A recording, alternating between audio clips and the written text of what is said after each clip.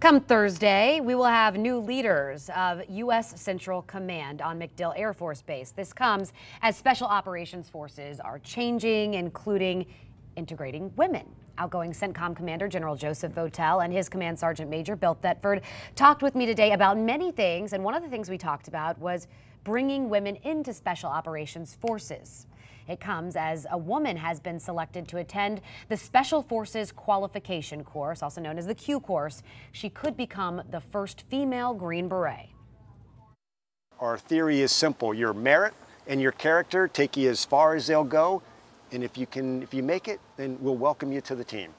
Any surprise that a woman made it through? No, absolutely not.